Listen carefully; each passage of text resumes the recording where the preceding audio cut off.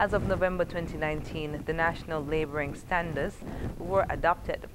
These standards include specification for packaged water, requirements and recommendations for beach operations, environmental management systems, regional energy efficiency building code, labeling of goods, specific requirements for prepackaged goods, labeling of prepackaged food, and the general labeling requirements for goods.